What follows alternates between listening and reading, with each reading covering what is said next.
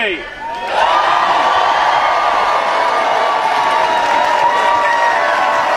And our Labour government will not just protect rights at work, consumer rights and environmental regulations and our trade.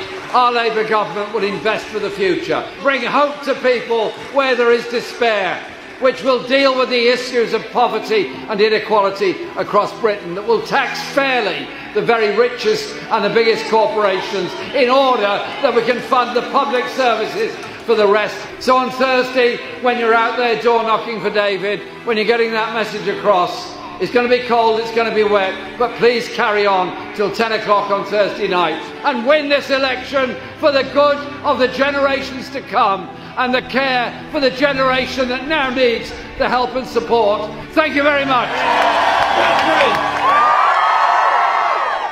The Daily Mirror today shows this picture. A 4-year-old boy being treated on the floor of a hospital.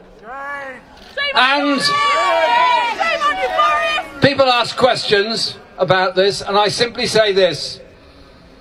The Tories have had 9 years to fund our NHS properly.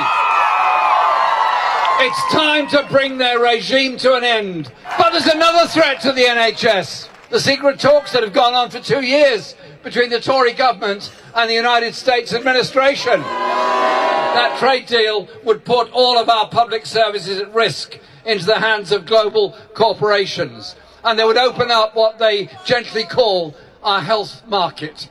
Well, I've got news for them. There is no health market. We shut that down in 1948 when we established the National Health Service.